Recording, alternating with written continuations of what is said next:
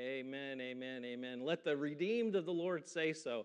Church, it is so important what we say. It's so important how we say it, and it's very important what we are saying to the world. And I hope that if you are saved today, you are very bold in proclaiming that truth to the world. You know, there's a world that's dying out there, and there's a lot of things that are being said. And dare the church ever say things that aren't really pointing to Jesus Christ. I know today in our Sunday school lesson, we were really talking about encouraging one another.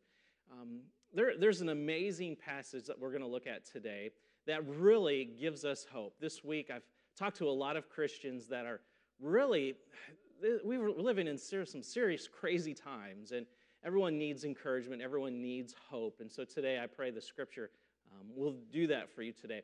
If you remember, a couple years ago, I shared a scripture with you, and it was about the second coming of Jesus Christ. If you go back to some of our videos, it was Jesus equals purity. And I just wanted to read that again to you today to kind of start this morning. So let's go to your Bibles. Open your Bibles to 1 John chapter 3, verse 1, or we'll go to that first slide today. 1 John chapter 3, starting in verse 1. Now, this is what that message was about, Jesus equals purity. But 1 John 3, 1 through 3, it says, look at how great a love the Father has given us, that we should be called God's children, and we are. The reason the world does not know us is that it didn't know him. Dear friends, we are God's children now, and what we will be has not yet been revealed. Did you hear that? What we will be, say will be, has not been revealed. We know that when he appears, talking about the second coming of Jesus Christ, we know that when he appears, we will be like him. Woo! The Bible says we'll be changed in a twinkling of an eye. We will be like him because we will see him as he is. And so when we behold Christ, when we see him in all of his glory, we also will be changed. And then finally in verse 3, and everyone who has this hope in him, the hope that when we see him, will be changed to look exactly like him, purifies himself. Or literally, we're pure because of this hope that we will be changed. Just as he is pure, we also are going to be pure. And so, church, you remember when we looked at this, it was just this amazing hope that we have when Jesus Christ returns. When we look at Jesus, in Jesus' presence, when we look at Jesus Christ, I will be changed in a twinkling of an eye to be exactly like him. As he is, I am. And he's without sin, and he's perfect, and he's whole. He doesn't have anything wrong with him physically, mentally, and emotionally. He's 100% perfect, isn't he? Jesus Christ. And when he comes back, church, I and you, as we behold his glory, we also too, if we're tarrying here until he comes back, we will be changed in a twinkling of an eye. It's not even like a millisecond. It's just like, bam. As soon as you see Jesus, as soon as you're in his presence, you can't help but change. All of your sin, all of your pain, everything caused because of sin is going to be reversed. It's just going to be totally restored. It's going to be totally renewed. It's going to be totally redeemed. Woo! Amen. And that hope that one day I won't be like I am now. Praise God, my family says amen. When I see Jesus, I won't be this way forever. I will be changed. And so today you might have a lot of ailments in your bodies. You might be mentally and physically and just tore up in pain and anxiety. Ooh, church, when we see Jesus, we're going to be changed. Oh, glory, hallelujah. And just the hope of me being changed to look more like Jesus Christ and be exactly like Jesus Christ purifies me now. And so, church, we know this big word is called sanctification. It means that we're becoming more like Jesus. His hope is that we look more and more like him every day, that we look more like Jesus tomorrow than we do today. And one day, church, when we're finally in his presence, we'll be completely changed to look exactly like him. I'm telling you, the presence of Jesus changes things. Church, did you know that? Just the presence of Jesus just changes circumstances, changes our emotions, changes our actions. Folks, that's why I think it's more important than ever. God is revealing to us this theme of the year, which is redeem. And a big part of that is that God's presence, when God comes and is in our presence and we're in his presence, folks, will be completely redeemed of everything wrong in this world. And now this week, I did talk to quite a few people that we're just emotionally a wreck, aren't we? I mean, as my family and I had gotten COVID last year, there was a couple times where I just said, Lord, take me. I just wanted to die. I just was like, take me now, please. I just want all this pain to be over with. But church, as we honestly begin to pray and seek his presence, even his presence now in the flesh changes things. And we know one day everything is going to be changed in his presence. And so I want to encourage you today that we desperately now more than ever need to seek the presence of Jesus Christ, church. So even right now in your quiet place, at your home, maybe you have some family members gathered around to you. Just pray the simple prayer. Pray, Lord Jesus. And you might not even be saved. You might not even know God, but just pray this prayer with me. Say, God, I want you to be around me today. I want you to be in my presence. I want to be in your presence. This preacher is saying some amazing things happens in your presence, and so, Lord, I need that, because even right now, I'm even committing or thinking about committing suicide, or maybe right now I am so depressed, I'm just so worried, I've got so many anxieties, I've got these ulcers, and I've got bowel problems in my head, and so many problems in my physical flesh, because I know it's from worry. Lord, I don't want that, so I'm going to try you. Please right now, come be with me, be in me, be around me. Let me feel your presence and your peace. Oh, glory, hallelujah. You know, we learned a couple weeks ago that there is no evil in God. Evil is sin. It's from the devil. It's from all the consequences of sin. In the presence of Jesus, there definitely is fullness of joy. And even Jesus said, as we pray, we're supposed to pray, oh Father, thy kingdom come. We want his presence here and now. And so today we're going to be back in Isaiah. So turn your Bibles, if you will, to Isaiah 35. And I think God has purposely put us in Isaiah because there's so many amazing promises in Isaiah. Now, leading up to chapter 35 of Isaiah is really declaring to the children of Israel how sinful they are and how bad they've been and the consequences and the judgment that's coming because of that. Now, I'm going to tell you, church, and let this not be mistaken. There is a judgment coming. There is consequences for our sin. There is going to be a day where you're going to have to stand and really you're going to be accountable for all of your wrongdoings. Judgment is coming, church, and it might already be upon us. But chapter 35 gives us a hope out of the problems, the situations, and the sin that so easily become us, church. So if you will, let's read this in Isaiah 35. Let's go, Isaiah 35, starting in verse 1. This is really prophecy about the coming Messiah.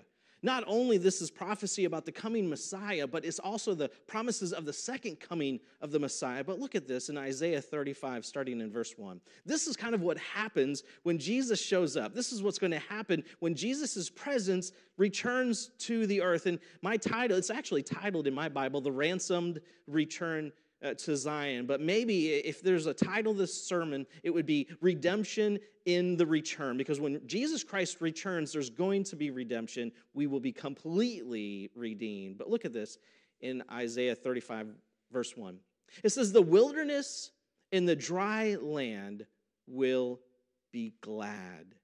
The desert will rejoice and blossom like a rose. Or literally, this is a meadow, saffron. It comes from northern Israel, so maybe not like a rose that we think of here in America, but flowers nonetheless.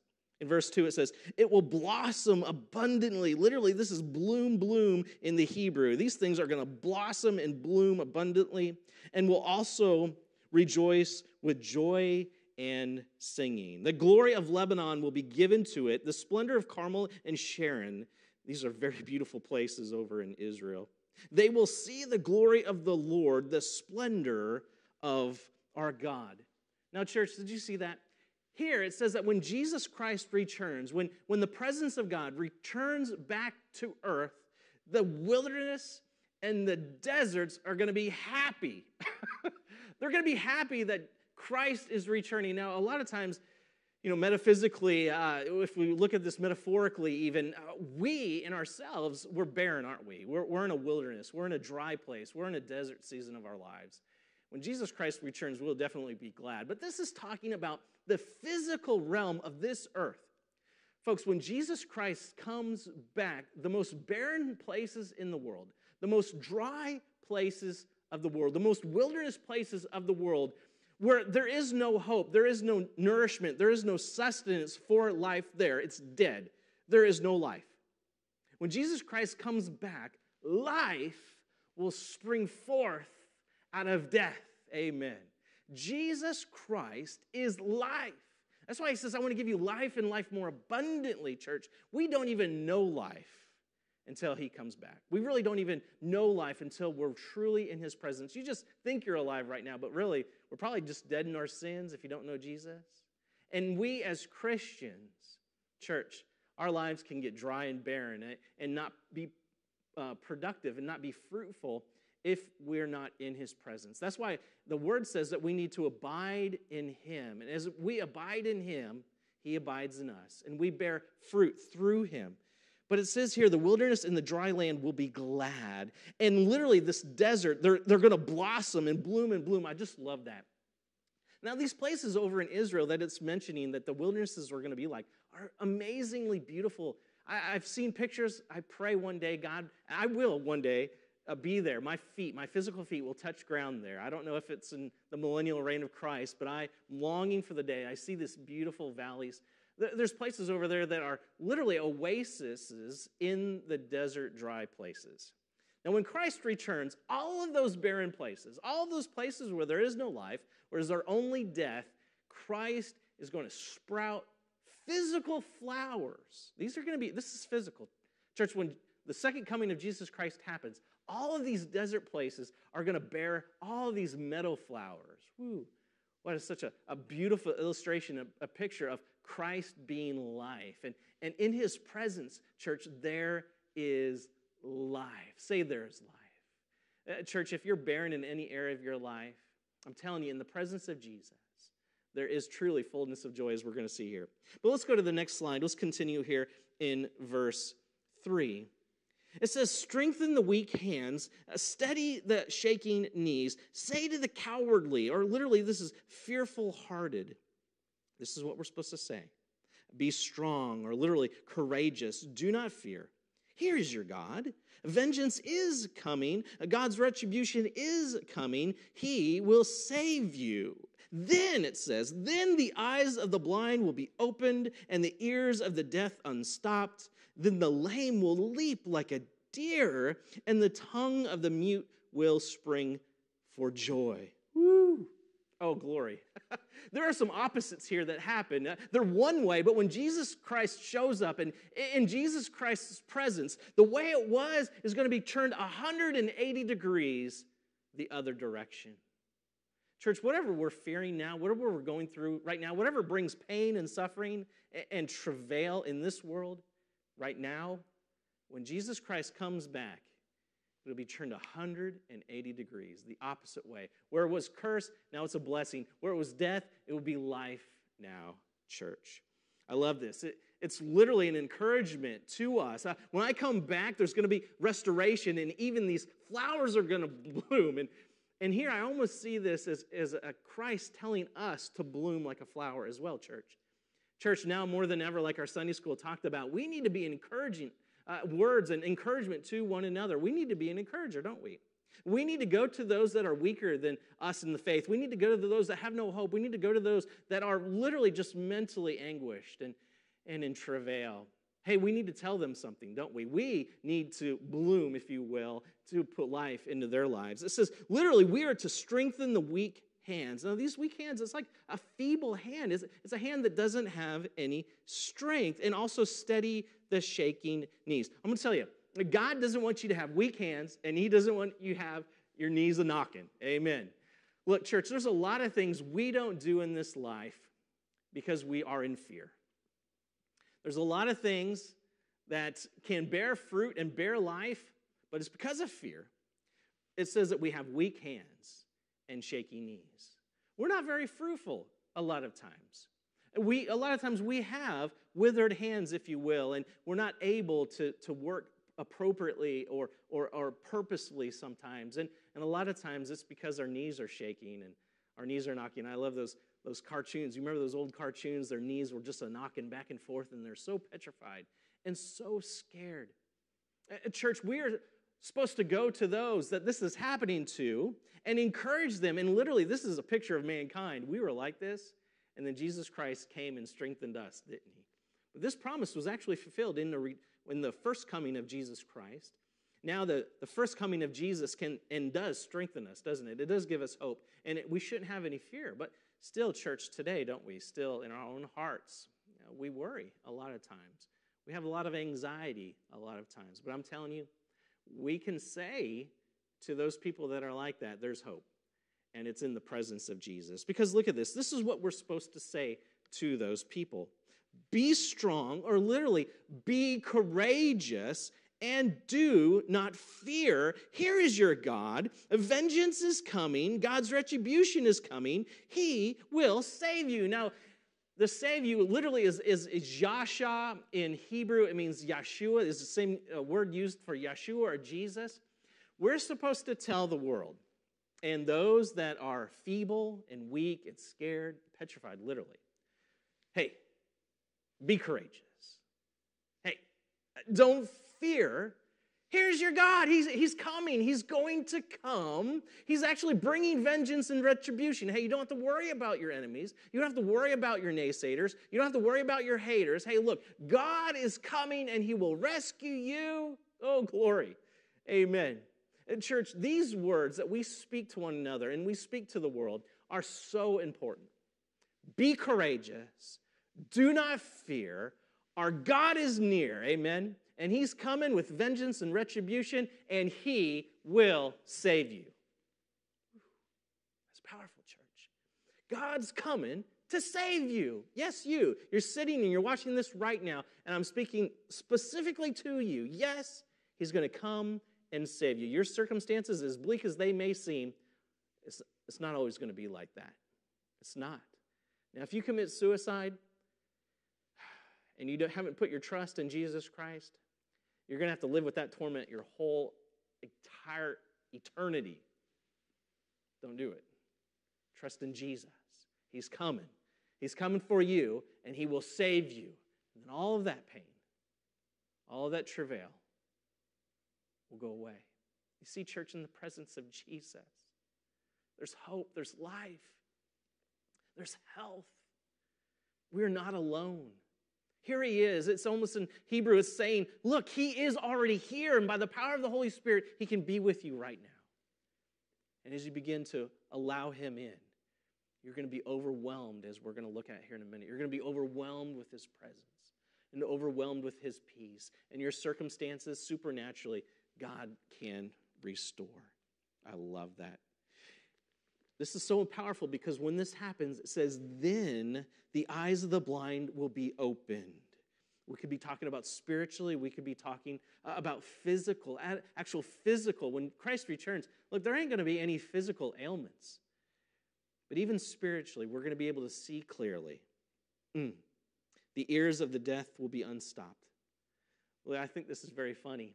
We're supposed to declare to the deaf, hey, be courageous, do not fear. They can't hear us. Folks, there is something supernatural in these words, that Jesus is coming back. Oh, and it's going to be good. And as this word comes out of your mouth and goes into the world, his word doesn't come back void, does it? No, amen. And even those that can't physically hear you, somehow supernaturally, spiritually, they absorb these words of God and they can be healed. I love that. Then the lame will leap. The lame won't just get up, but they'll leap for joy. Literally, they'll get up like a deer and leap, man. And a tongue of the mute will sing for joy, and water will gush. I'm going too far. But, folks, you can't sit still when Jesus shows up. You won't be in any agony when Jesus shows up. You won't be in any pain. You won't be in any sorrow when Jesus Christ shows up. Church, this is prophecy. When the Messiah showed up, you couldn't be sick around Jesus. Amen.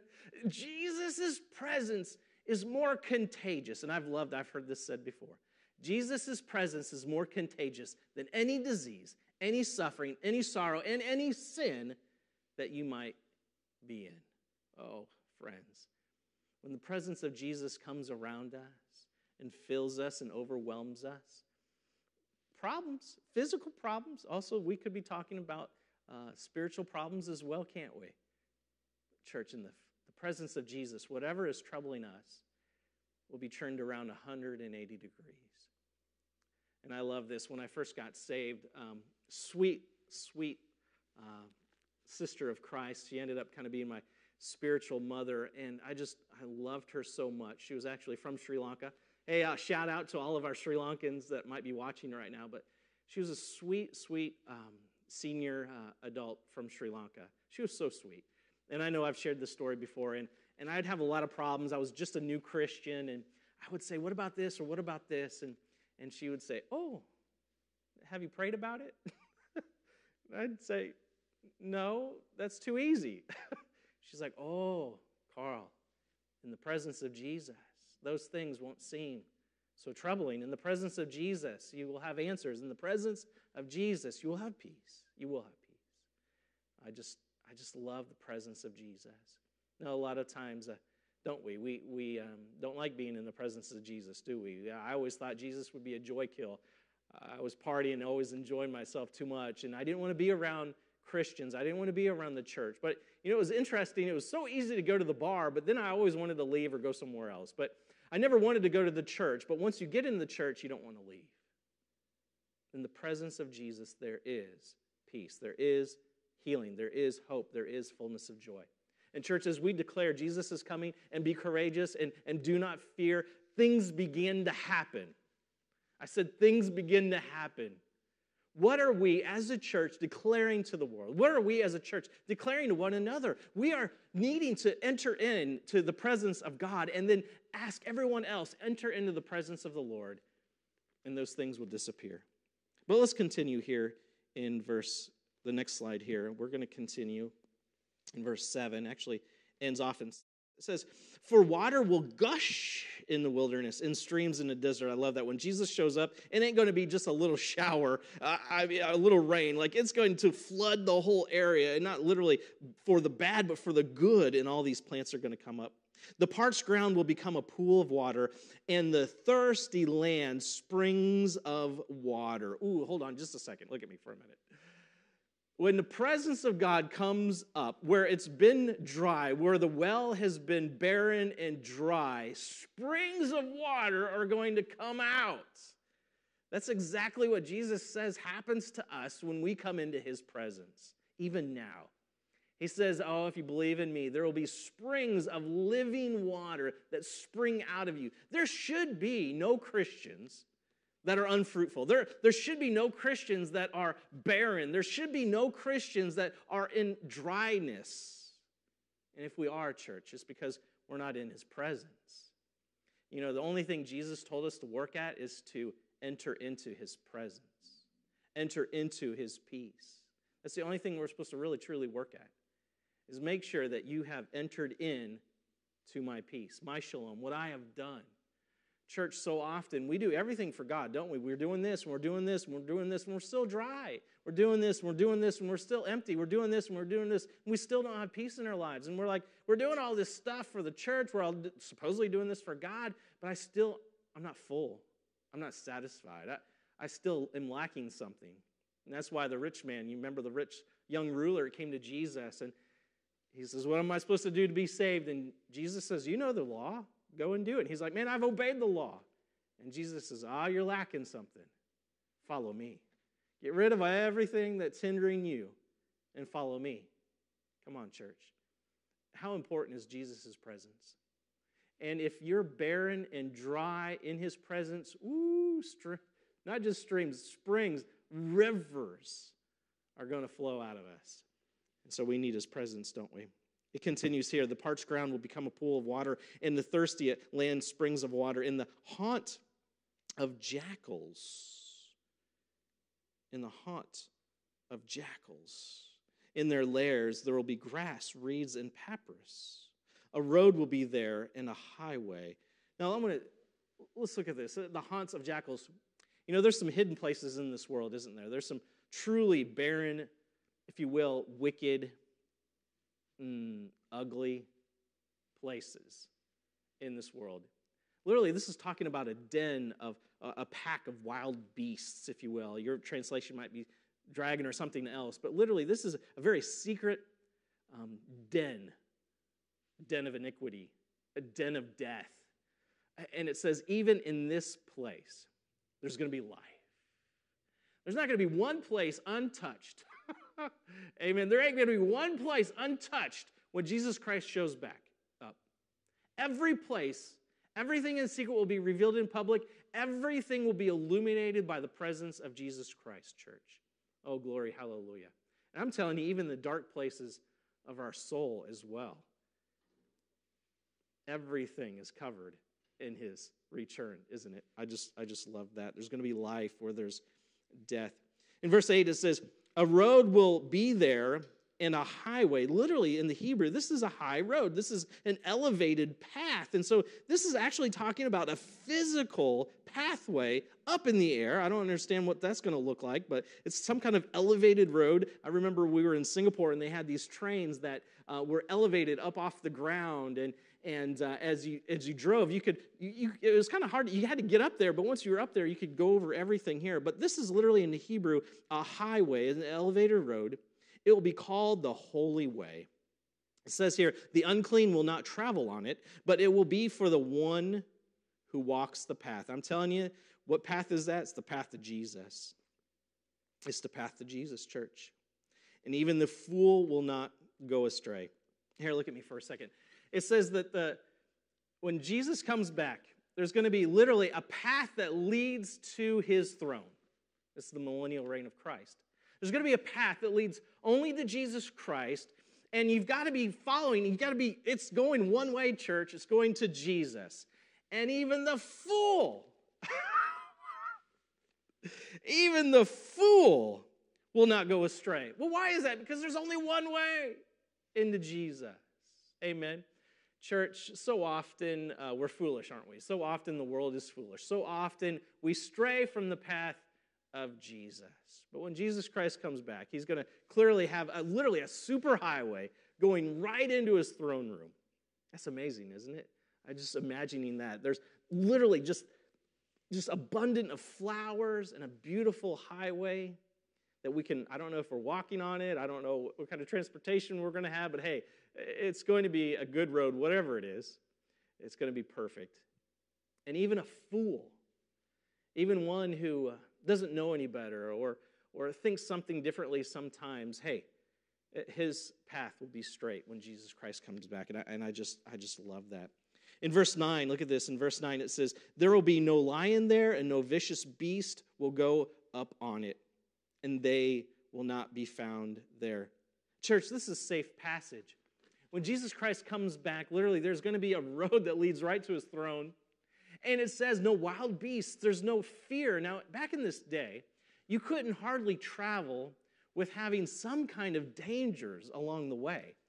Now, today, we might fear running out of gas, or we might even fear breaking down, or maybe we might even fear a drunk driver, or maybe even the occasional whatever we run into. But here it says that in those days, when Jesus Christ's presence hits earth again, there's not going to be anything in the path that's going to hinder us from also getting to him, church. That's a good word. You know, there's things that try to hinder us from coming to Jesus Christ, namely now the devil. I'm telling you, there won't be any hindrances for us to come to the throne boldly. Whew. And I'm going to look forward to that day, and I hope you do too. But we're going to continue here. Let's go to the next slide here. It says, but the redeemed, say redeemed, the redeemed. This is Gaul. This is the kinsman redeemer. This is what the kinsman redeemer does. He rescues us. He delivers us. But the redeemed, and this is who walks the path, those that are redeemed. We need to be redeemed to be able to walk on the path. Amen. That's how you walk on the path, is we're redeemed. We'll walk on it. And the redeemed, literally, we are rescued, we are delivered, of the Lord will return. Now, this is prophecy about Israel. Israel, listen. Listen, Israel, you're going to return. And they did, didn't they? They returned in the days of Isaiah. They also returned when Jesus Christ came back. But then also, too, now there's a hardening, but they'll return one day, church. Be assured of that.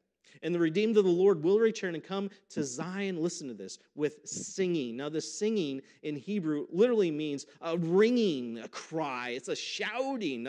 This won't be a very quiet place. When they come in, there's going to be some shouting going on. Woo! We're going to be walking in going, wow! It's going to be loud. Everyone's going to be rejoicing.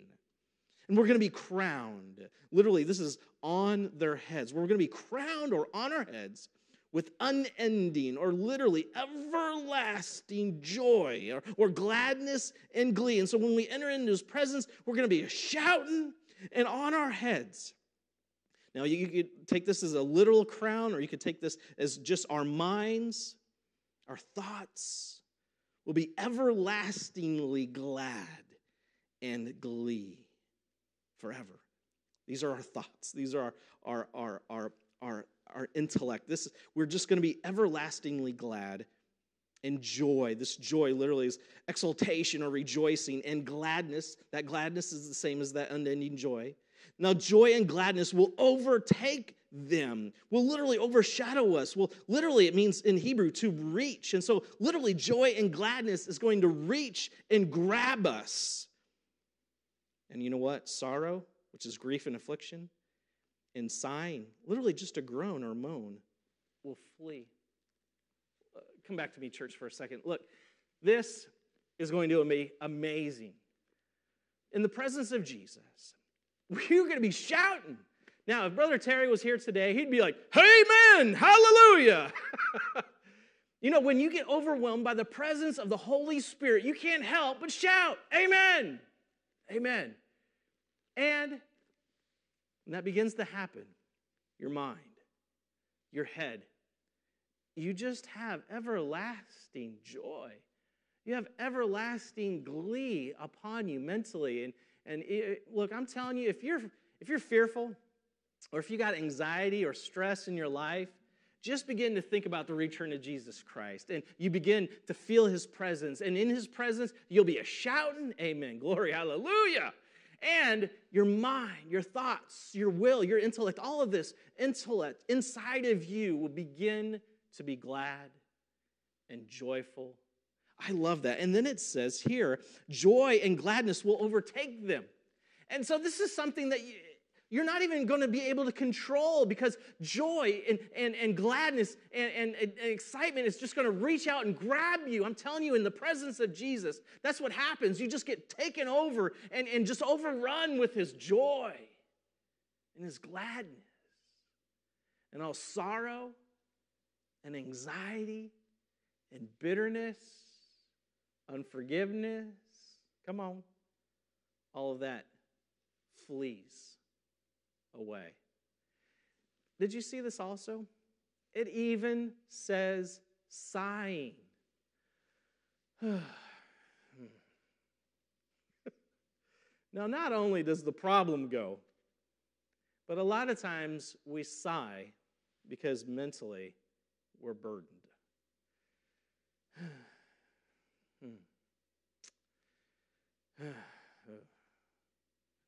That leaves in the presence of Jesus. You know, I've heard it before that just one groan will reach the throne, but I'm telling you, in his presence, even our sighing, our anxieties, our frustrations melt away and are released. Church, his presence is so important. We need his presence now more than ever, and we need to declare to the world his presence is here. And when Christ does return, started to act like Moses and stutter for a minute. When Christ returns, all of that's going to go away. And even the barren lands will produce beautiful flowers. How much more us? How much more his people? If he's going to do this to a dry ground and dirt, little dirt is going to spring forth flowers. Church, how much more beautiful are we going to be in his presence? How much more are we going to bear fruit for him in his presence? Even now, church, it's so important. You know, this is a prophecy about Jesus Christ coming, and this is what happened when he came the first time, but now especially the second time. But as a believer, when you ask Jesus Christ into your life, when you ask for his presence in your life, all of that sorrow, all that grief, all of that pain goes away. And what overtakes you is joy, everlasting hope, everlasting love. This is real. This is not silly stuff. This is real stuff. This is things that people really need now, is the presence of Jesus now more than ever. I've got one more verse I want to show you here. It's in Psalm 16. So turn your Bibles to Psalm 16. If you know Psalm 16, you know where I'm going with this. But Psalm 16, that's all of Psalm 16. If you get a chance, read it in its entirety later. But here's Psalm 16, starting in verse 7 to verse 11. Literally, these are promises of God in his presence. Look at this in verse 7. This is in Psalm 16, verse 7. It says, I will praise or bless the Lord who counsels me. Even at night, my conscience, or my kidneys, my heart, instructs me. Did you hear that? So even at night, and a lot of times I think that's when we get the most anxious or the most fearful, and not just because of the dark, but worried about maybe what's going to happen in the morning or the next day. Church, Jesus' promises, in his presence, there's guidance, isn't there? He's going to instruct us. We need now more than ever the Holy Spirit to instruct us. We need to be listening, but also the presence of the Lord need and will guide us into all righteousness. I love that. Then in verse 8, I kept, or literally set the Lord in my mind. Literally, always before me. Always. Church, we need now more than ever to keep and set the Lord on our mind. And that's what we do to those who are in travail, aren't we? It says, declare to those that are feeble-handed and weak knees, hey, be courageous. Do not fear. Your God is here. Amen? We're declaring to the world that God is here. We're declaring to each other and even myself, hey, look, the Lord is here. I need to set my mind on him and his promises.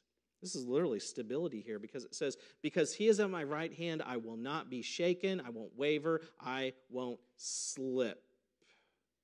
You know, fellowship with God is a blessing. Amen. It is a great blessing, which also stabilizes us. Stabilizes our way, stabilizes our path, stabilizes our mind, stabilizes us to be secure and confident and hopeful and courageous and not fearful. I love that. Then in verse 9 it says here, look at this, verse 9, therefore, I love that. Therefore, my heart is glad, and my spirit or my glory rejoices. My body or my flesh also rests, or this is a lodging in the Hebrew, rests securely, for you will not abandon me or my soul to Sheol, literally hell. You will not allow your faithful one to see decay. And we know that is prophecy about Jesus Christ. But I'm telling you, church, in his presence, because we're in his presence, there's security. My flesh even is at rest. And so I don't know what you're struggling with today, mentally or physically, or even emotionally. But in the presence of the Lord, there is redemption. We will be redeemed, and we are redeemed in his presence. We desperately need his presence. Remember we talked about the Goel. Remember we talked about Ruth and Boaz. Literally, this is something that we can't do ourselves. We can't get there ourselves. We can't restore ourselves because we're hopeless, aren't we? We need somebody to come and do it. And that's what Boaz did for Ruth, and that's what Jesus Christ has done for us. All of these have actually been fulfilled in Jesus Christ now by the power of the Holy Spirit. We can taste of this. We can taste this even now before his second return. But in his second return, everything, even the darkest den, even right now, I think maybe You might even be watching this on your phone in the back room of some of the darkest places. You know what I'm talking about. The establishment or the business, or you're in a building right now that is just full of evil, and you're just watching this right now. I'm telling you, in the darkest, backest room, when Christ comes back, there's going to be life, not death, life. And you could taste that now, even now, but you just have to ask Jesus Christ.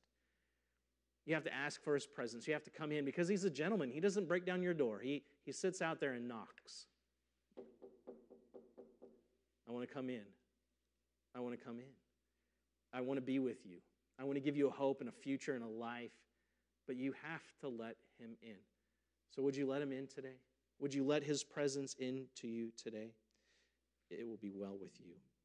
In verse 10, for you will not abandon me to hell. You will not allow your faithful one to see decay. Now, this is totally, we know this prophecy about Jesus. When he died, death couldn't hold him. He came back from the dead. And then he says, I'm going to go prepare a place for you for all eternity. And so he's setting up heaven for us right now. I love that. He's setting it up for us, church. And so we're going to dwell with him forever and ever. But he wasn't bound to death, hell, and the grave, and neither are we now. Death is not something to fear. The grave is not something to fear. And we've had so many people that have died and died and died and died.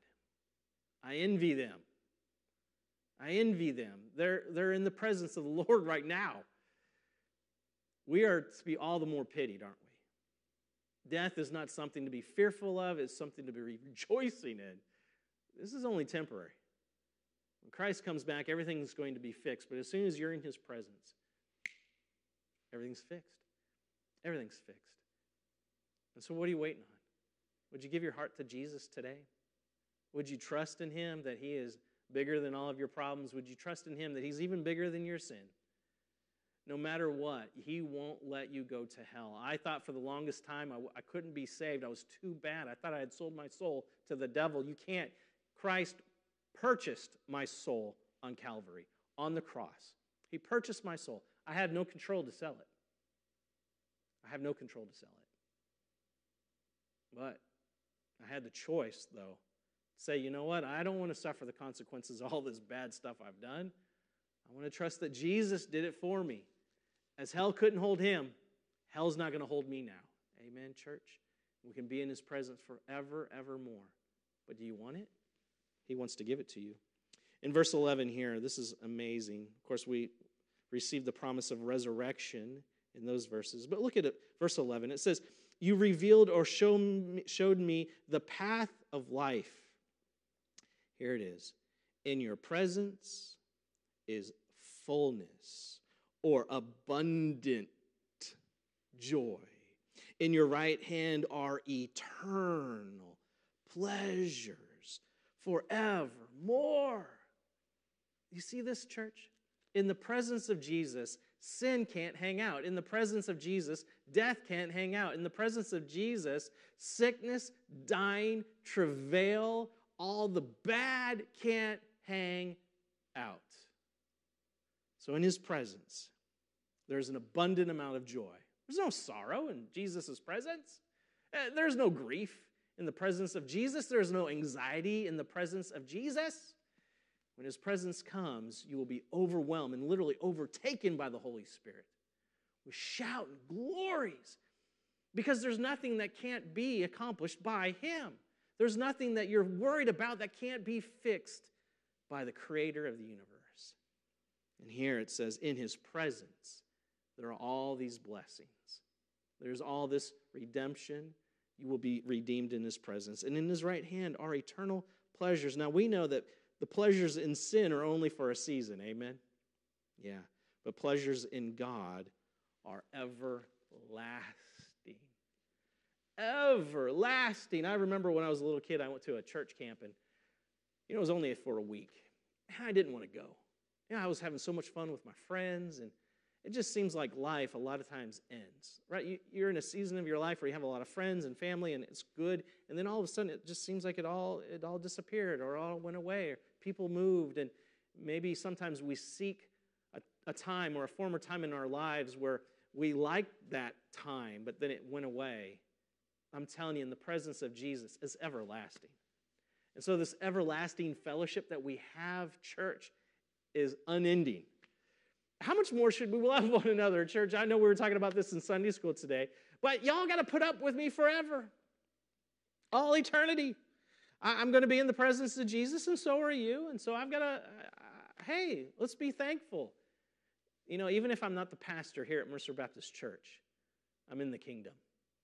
Even this week, I'm fixing to go to a funeral of a friend of mine. Hadn't seen him for years. My brother was only 50 years old. He had a lot of travail, a lot of troubles in his life. But he's with Jesus now. All of that is gone. All of that bad is gone. Even all of his foolishness is gone. And I pity him. I pity myself, actually. He gets to experience this, and I don't yet. But I will one day. And even right now, the presence of the Holy Spirit can be with us, church. So right now, in your quiet moment, would you ask for the presence of God to be upon you? Would you ask for the presence of Jesus to be with you? The Bible says, for whoever calls upon the name of the Lord shall be saved. He will save you, church. So I speak to you now today. Be courageous. Do not fear. Your God is coming and is already here with vengeance and retribution, and He will save you. So right now, would you just cry out to the Lord? Say, Lord, save me. Lord, come into me. Lord, be in my presence. May I be in your presence, Lord. Help me. This preacher said, in your presence there is fullness of joy. Lord, you know I've been sad. Overtake me with your presence. Oh, Holy Spirit, I pray even right now by the power of the Holy Spirit, you begin to feel His presence. And He overruns you with joy, overruns you with shouting and singing. And fullness of joy will be upon your mind, upon your heart, and upon your lips.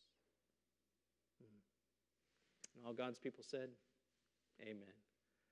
Well, church, thank you for joining us today. Hey, if you will, let's proclaim to the world of how much God loves us. Would you like or share this video with your friends? Or would you simply today go out and declare to a hurting, dying world, be courageous. Do not fear. Vengeance is coming with Him. Retribution is coming with Him. Don't sweat those people. Hey, God will save you. Declare that to the world, folks, and you're going to see some supernatural, amazing things begin to happen in the presence of Jesus. Well, I pray God continues to be with you today as you're blessed with your families. Church, we love you, and I miss you. I look forward to seeing you again next week. God bless. Amen.